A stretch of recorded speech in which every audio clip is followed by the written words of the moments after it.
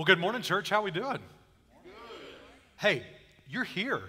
You made it through spring break, time change, rodeo, and I'm going to just go ahead as I'm talking this morning. I want to give a quick shout out to my online family because I'm sure there's some extra people on there this morning than would normally be. But hey, it's a good day to be here, good day to be in church. So thank you so much for being here.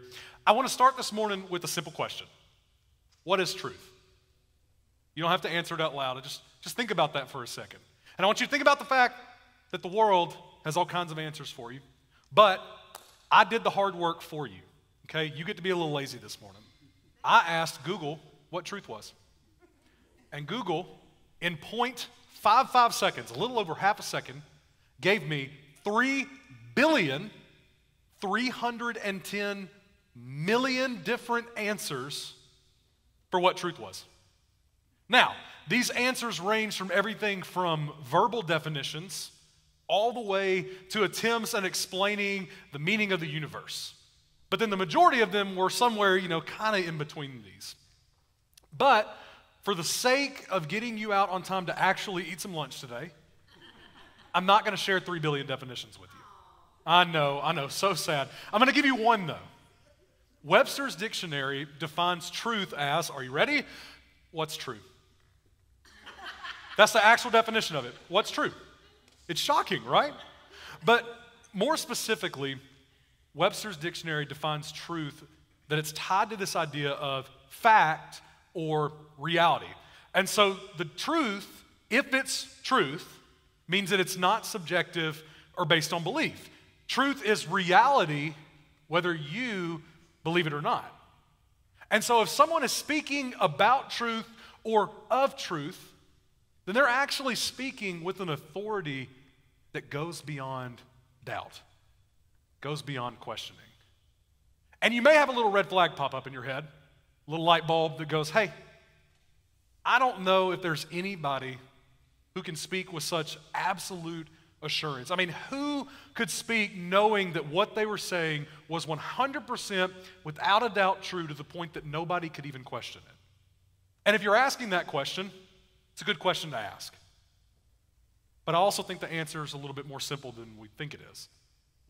So who can speak with an authority that can't be questioned? How about the creator of the universe? How about the living Word of God himself? Jesus. Jesus said this about himself in John 14:6. He said, I am the way, the truth, and life. And so as we've been walking through the Sermon on the Mount for these past few weeks, you may notice something about Jesus, that his words, they aren't opinions and arguments against a broken religious system. They're truth. That Jesus' words, they're authoritative and final. And so where other rabbis or Jewish teachers give their interpretation of God's law, Jesus gives an authoritative and final word on what life and faith looks like. And these statements that Jesus makes all throughout this sermon wouldn't have been very easy to hear. And so if you were sitting in the crowd, there's plenty of people in the crowd who would have been made very uncomfortable by some of the things that Jesus has said. And if you've been here with us for the past few weeks as we walk through the sermon, there's a really good chance that maybe you've been made uncomfortable by some of the things that Jesus has said. And if that's happened, then I'd say, good. That was the goal of Jesus as he gave this sermon. And it's been our heart and prayer as we've walked through this series with you that you would think a little bit harder about your life and your faith, and that would lead you to obedience to God. And so as we continue this morning in Upside Down, we're going to look at this concept of truth this morning. And specifically, I want to talk to you about the main idea that you can't change the truth of Jesus, but you can let the truth of Jesus change you. So, if you got your Bibles or Bible apps this morning, you can turn to Matthew 7. That's where we're going to be today. And we're going to start by looking at verses 13 and 14. And this is what it says. It says, enter through the narrow gate, for wide is the gate, and broad is the road that leads to destruction, and many enter through it. But small is the gate, and narrow the road that leads to life, and only a few find it. So by this point in the Sermon on the Mount, Jesus is kind of getting towards the end of his message. And he starts this section off by talking about the wide gate and the narrow gate. And in order for us to really understand what the narrow gate is, you need to understand what Jesus has been doing with his message up to this point. Now, when Jesus starts his ministry, we know that happens after the temptation in the wilderness in Matthew 4. And he makes his first public statement in Matthew 4:17. And he said this, he said, from that time on, Jesus began to preach, repent, for the kingdom of heaven is at near. So this is the first public statement of ministry that we have of Jesus. He says, repent and believe the good news. The kingdom of heaven is coming. Now, if you're the crowds that he's speaking to in this moment, I imagine that you probably would have been a little bit excited. I mean, think about being a Pharisee for a minute. You would be thinking, finally, a Jew that gets it. More rules, more sacrifice, more and turn back to God, baby. He's got it. So give me a little more truth, Jesus. And so you join this crowd as they follow Jesus up this mountainside. And you sit, excited to hear some truth from Jesus. But as Jesus starts talking, something changes. You start to hear Jesus talk about forgiveness in ways you've never heard before. You start to hear Jesus talk about the fact that faith is not about rules, but it's about a relationship with God. Jesus says that God's more interested in the condition of your heart than he is your outward appearance to others. But at the same time, he calls you to a level of obedience and sacrifice. It's way greater than anything they've been called to up to this point. It's upside down. It's a little uncomfortable. And so I can only imagine that there were people in the crowds at this moment who thought, you know what? This is his interpretation of the law. This is his interpretation of faith. I'm going to decide what that really means for me. And maybe there's some of you who do the same thing. Maybe you like the idea of Jesus. Maybe you like the idea of following Jesus. But there's aspects of that that make you a little uncomfortable. And so what you want to do is you want to kind of pick and choose what little bits of Jesus you take with you. So maybe you like the Savior part, but this whole sacrifice deal, that's too personal, too convicting. Like, I don't want that, so I'll just take the Savior part, Jesus. I'm okay with that. But that's not how this works. We don't get to pick and choose what pieces of the gospel and God's word and message that we believe. See, the reality is that if Jesus is absolute truth, then his message is too. You can't change absolute truth. And so as uncomfortable as it was, this was Jesus' message. It's why he calls it the narrow path. That it's not easy. And so when we talk about faith and we talk about the gospel, you need to understand the idea that the gospel should be both comfortable and uncomfortable. And I know some of you probably just perked up a little bit and you're thinking, Chris, clearly you have to see the contradiction in what you just said. Comfortable, uncomfortable. How can Jesus comfort me into being uncomfortable? It doesn't make sense. It's got to be one or the other, right? No. And I'll tell you why. Here's the comfort of the gospel. Jesus loves you despite who you are. In fact, Jesus loves you so much that he died for you. Romans 5:8 says that, but God demonstrates his own love for us in this, that while we were still sinners, Christ died for us. So Jesus, he loved you so much that he left the perfection of heaven. He came down, born as a baby boy. He lived life. He's tempted in the same ways that we were, but he lives a perfect life. And he doesn't stop there. He goes to the cross. He dies on the cross as payment for our sins, for the forgiveness of our sins. And he doesn't stop there. 3 days later, he rises from the grave. All throughout this process, Jesus has not only lived the life that we could never live, he paid the price we could never pay, atonement, and he provides forgiveness of sins, a clean slate with God. And he does all of this because he loves you and he wants a relationship with you. That's the comfort of the gospel. But now here's the uncomfortable part. If you believe that and you accept that, now you have to die to yourself. Romans 6, 1 through 4 says this. It says, what shall we say then? Shall we go on sinning so that grace may increase? By no means. We are those who have died to sin. How can we live in it any longer? Or don't you know that all of us who were baptized into Christ Jesus were baptized into his death? We were therefore buried with him through baptism into death, in order that just as Christ was raised from the dead through the glory of the Father, we too may live a new life. So Paul's saying, look, if you have faith and it's genuine faith, that faith leads to repentance. And if you don't know what that means, repentance in a nutshell is essentially a complete change. It's this idea that everything about your life, your thoughts, your actions, your priorities, your beliefs, it's as if there was a 180-degree turn, a complete turnaround from what your life looked like before. And this idea of repentance, it goes all the way back to the very first command that Jesus gave. He said, repent, for the kingdom of heaven is near. And so repentance, this is a crucial step of obedience that's a part of our faith. It's what makes our faith an active faith, and it's the first step that we take. And we see this the first time that the gospel is presented by Peter in Acts. This is the response that he gives of what you should do. In Acts 2, he says, when the people have heard this, they were cut to the heart and said to Peter and the other apostles, brothers, what do we do? So they say, look, we heard the gospel. What now? Peter replied, repent and be baptized, every one of you, in the name of Jesus Christ, for the forgiveness of your sins, and you'll receive the gift of the Holy Spirit. So you repent, you have faith, boom, salvation. It's that simple, right? But repentance, it's not a one-time act. See, repentance, it's a daily choice to make the sacrifice, to die to your own desires in pursuit of the will of God. And making that choice every single day, it will be a sacrifice for you. Paul refers to this as dying to yourself because it hurts. It's costly. It's not easy to follow the will of God. And so it's not that hard to see why Jesus refers to this message as the narrow path that few find.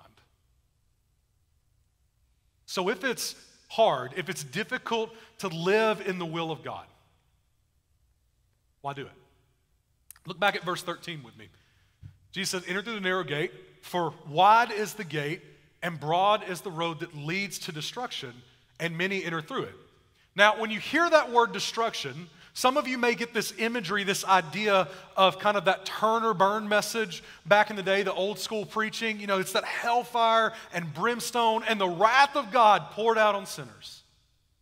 But that's not really what Jesus is talking about here. See, that word that Jesus uses for destruction here is a Greek word called apolia. And that word means to be cut off or severed from what could or should have been. And so what's interesting about this word of destruction is that it doesn't refer to this idea of annihilation or being wiped out like maybe you think it does. But rather, apolia, it deals with this idea that your life is left in ruins, that it's left in shambles, that your life is just a shell of what it was supposed to be. And this idea, it carries on into eternity as you remain cut off from everything God designed and created you for. And so as Jesus talks about the things of this world, of this wide path, he's warning us. He says, look, the things of this world, they're going to promise you life. They're going to promise you the same life that I offer, but they can't do it. They constantly will lead you to death. And here's the danger with the things of this world. They're really appealing at first. Jesus doesn't call the things of the world the wide path for just any reason. They seem desirable. And what's so dangerous about the wide path is that it often sings a sweet song of destruction. Solomon talked about this in Proverbs 5, 1 through 6. He said, my son, pay attention to my wisdom. Turn your ear to my words of insight, that you may maintain discretion and your lips may preserve knowledge. For the lips of the adulterous woman drip honey, and her speech is smoother than oil. But in the end, she is bitter as gall, sharp as a double-edged sword. Her feet go down to death. Her step leads straight to the grave. She gives no thought to the way of life. Her paths wander aimlessly, but she doesn't know it. And so Solomon, he writes this to his son to say, look, you've got to have discretion and wisdom with the things of this world. And so for us, we need to pay attention to this because I understand that you may be thinking, look, I don't really run into adulterous women all the time, so I don't know if this is about me. But the adulterous woman is a metaphor. She's a metaphor for sin and worldly desires, the temptations that we go through. And the reason that Solomon says that we need to be wise and have discretion with this is that they're very desirable at first, but they lead to death. And so what we often do is that we seek these things for the temporary rewards and pleasures they provide. But we're sacrificing our life in order to get them. So maybe you're not looking for an adulterous woman, but maybe you've tried to find life in the bottom of a bottle. Maybe you've tried to find this life and this fulfillment through the title on your business card or the number of figures in your bank account or the relationship status in your social media bio. Maybe you thought that if you could just change who you were, change everything about you, that you'd feel accepted, that you belong, and everything would change. Or maybe you thought that just by having your freedom to do whatever you wanted to do, you'd feel alive. But you don't. You feel dead. You feel empty, hollow inside, as you pursue the very things that Jesus so often refers to as meaningless, the things that perish. See, the reality is that all these things that we chase after, they will never give you life, but they will lead you to destruction. They're false. And so here's what you have to do. If all you've been doing up to this point is chasing down this wide path, and it's led you nowhere, but to emptiness and ruin, turn back to the narrow way. Turn back to truth. Look what Jesus says in verse 14. He says, "But small is the gate, and narrow is the road that leads to life." See, here's the truth, the absolute reality of the gospel is that Jesus, he brings life. And Jesus doesn't just bring life. He is the only way to life. He is the narrow and small gate. He is the only way, the only truth, the only life. And see, that life that Jesus provides, it's not just eternal life. That is a part of it. But if you look at this Greek word that he uses for life, it actually translates best to this idea of a fullness of life, that there is fulfillment in Jesus. And so he's saying, look, all these things that you chase after, this fulfillment, this purpose, this desire that you have in your heart, you chase after it in the world, but you find it in your sacrifice. That we find life in repentance and faith to Jesus. And we find the fulfillment, the fullness of life that we so desperately desire by living in obedience to God. It sounds so upside down, doesn't it? How can you be a slave to righteousness and find freedom? How can you be dead to yourself and find life? It's not always easy to understand, and it's hard to follow, but it's truth. It's the gospel. It's life. And so what we do is we repent of our sins. We put our faith in Jesus because that's eternal life. And we die to ourselves. We make the choice to live according to the will of God because that is the fulfillment and purpose that we have in our heart that's fulfilled through Jesus. It's not easy, but it's worth the sacrifice we make. All right, let's look at the next section. This is verse 15. Jesus says, watch out for false prophets. They come to you in sheep's clothing, but inwardly they are ferocious wolves. So as Jesus starts this section, right, he's been talking about truth, and now he makes this little bit of a shift here, and he says, look, you need to watch out. You need to be careful. Why? Because the truth of Jesus, it's hard to hear, and it's harder to follow. And the thing about this is that people in this world, there are people who are going to try and twist and distort the hard truth of Jesus' message into a palatable false gospel that fits their desires and their beliefs. And so this is where we have to start practicing discretion and wisdom and testing and approving, because here's the reality you face, whether you realize it or not, is there are people in this world who will outwardly tell you that they are leading you to Jesus, and they're leading you to destruction. And if you think that's not a problem today, if you think, man, I don't think we deal with false prophets, I got a little bit of a wake-up call for you this morning. We live in the day and the age of false prophets, man. Stages and crowds are bigger than ever.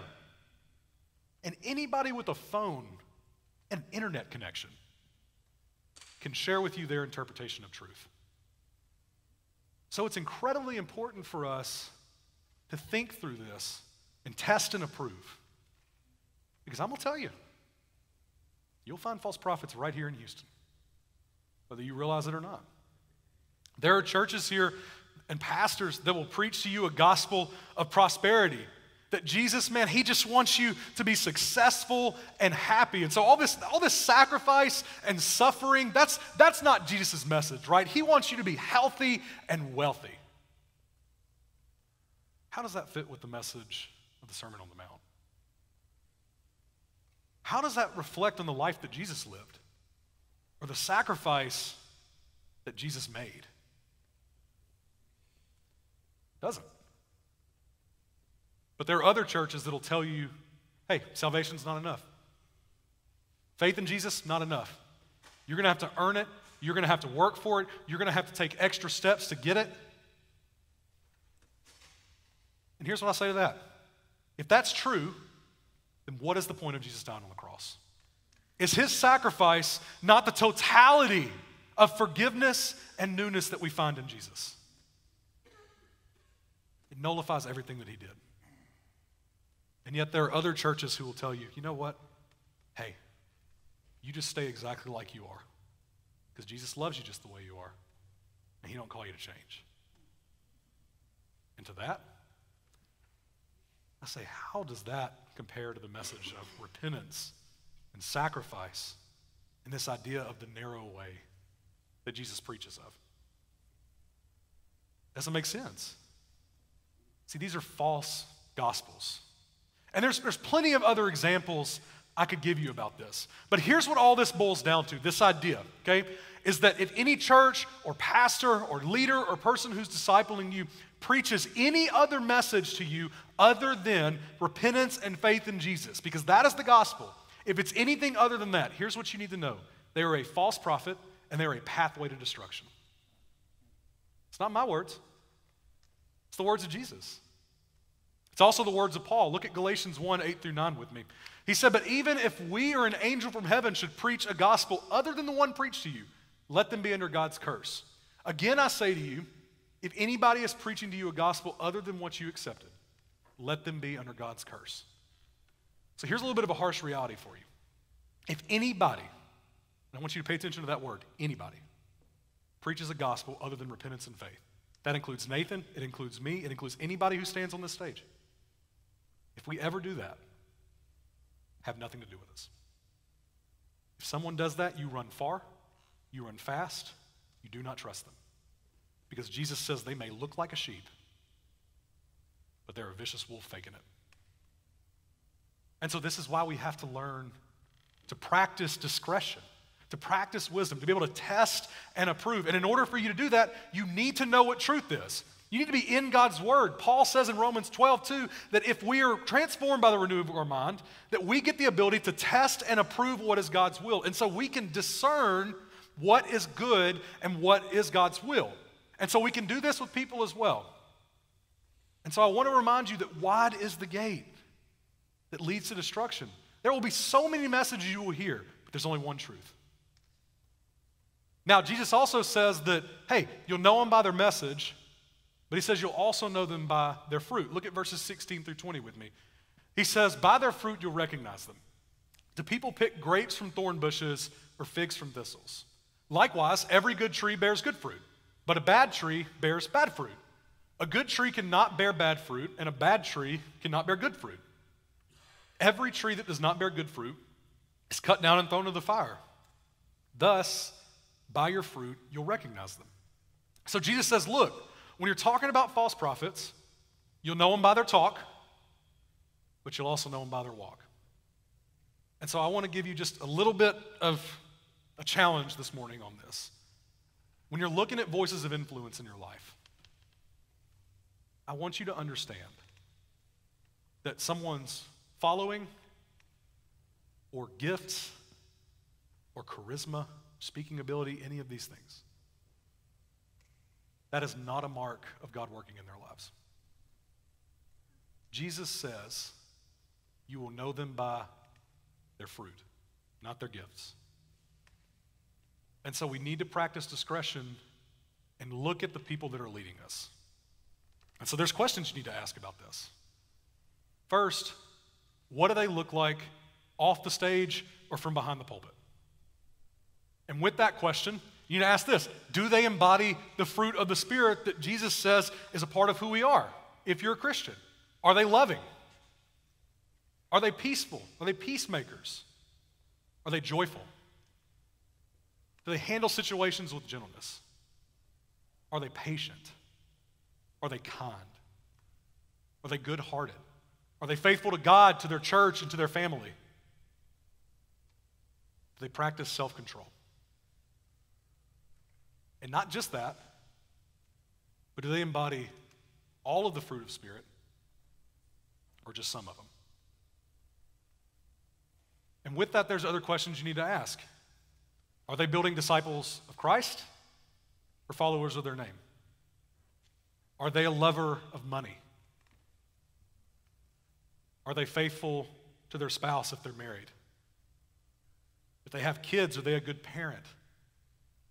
Are they a good shepherd of their congregation? Do they take care of their people or do they take advantage of them? Are they building their kingdom or the kingdom? I say all of this because wide is the gate that leads to destruction. See, here's the reality. Can't change the truth of Jesus. But you can let the truth of Jesus change you. And so we should be changed by the message, not the other way around. And so you need to test and approve the people you listen to. Listen to the gospel that they preach. Listen to the message they bring to you. But also look at how they live it out. Practice this discernment. Practice this wisdom with this. And if you'll do that, here's what you'll find. You'll find yourself being led by people that lead you to the truth and lead you to be changed by the truth of Jesus, not people who change the truth of Jesus. Practice discernment. So let's look at our last section together. This is verses 21 through 23. Jesus said, "Not everyone who says to me, 'Lord, Lord,' will enter the kingdom of heaven, but only the one who does the will of my Father who's in heaven. Many will say to me on that day, 'Lord, Lord, did we not prophesy in your name, and in your name drive out demons, and in your name perform many miracles?' And then I will say to them plainly, 'I never knew you. Away from me, you evildoers.'" So as we study this last section together, it's worth asking the question, what has been Jesus' whole goal throughout the entirety of the Sermon on the Mount? See, Jesus, he's been preaching this hard truth of the narrow way. And here's what you got to remember about Jesus. He's not a pull your punches kind of guy. It's a hard-hitting message, and it hits home a lot. So put yourself in the crowd for a minute. What do you do with a truth like this? Can't change it. It's truth. But here's what you can do. You can be changed by it. See, the whole goal, the overarching goal of what Jesus has been doing is he's been trying to get people to think. He's been trying to get you to think about your life and your faith and eternity. And so as Jesus does this, he gives this kind of shocking example. He says, look, there are people who will not enter the kingdom of heaven.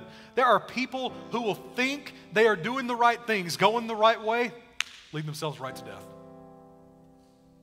And he goes on, he gives them two different examples here. He says, look, you have one person who acknowledges Jesus. He says, hey, you're Lord. And Jesus says, dude, you don't have a relationship with me. But you also have this other guy who says, look at all the things I did for you. Look at all the good things. I prophesied. I cast out demons. I did miracles in your name. And Jesus says, that's great. But you didn't have a relationship with me. You didn't even know me. Neither of these people got in. Jesus' whole point here is that if you miss the goal of the gospel, you miss life. Life is found in faith in Jesus. It's repentance and faith. It's the narrow way. That's it. And so as Jesus is talking to this crowd, he's trying to get them to think, will I enter the kingdom of heaven? Or have I gotten it all wrong? That of all the things that Jesus said and all the things that Jesus taught, what do I need to change to walk down this narrow road that Jesus speaks of? It's the same thing we have to ask ourselves. Will you enter the kingdom of heaven? Or have you gotten it all wrong? Look, I don't have an interesting or captivating story to end with today. Here's what I have. I stand on the truth of God's word, and I bring a simple plea to you. Don't leave here today unchanged. Don't continue to walk down the wide path that leads to destruction, but turn to the narrow path, the narrow road that leads to life. And so I want you to think about the same question that this crowd would have been asking themselves. What needs to change? Maybe for some of you, you don't have a relationship with Jesus. And maybe today you need to make the decision to confess your sins, to repent, and put your faith in Jesus and have a real relationship with him. Maybe some of you, you've been following a false gospel. And you need to turn back to the truth, to the one way that provides life. Or maybe there's some things in your life that need to be removed, some actions and habits that need to change in order for you to see and get this fulfillment of life, this fulfillment and fullness that Jesus provides. Look, whatever that looks like for you, here's how every single one of us respond to this. We humble ourselves before God. We confess our sins. We repent in obedience. And we profess our faith. It's that simple. It's just not easy. So here's the deal. Following Jesus, the cost isn't just high. It's everything. It will cost you your life. But it's worth it. See, the truth of Jesus is upside down. But as hard of a message as it is to hear, it's hope. Because in death, you find life. See, you can't change the truth of Jesus. But you can let the truth of Jesus change you. So the question you got to ask yourself today is, will you let it? Let's pray.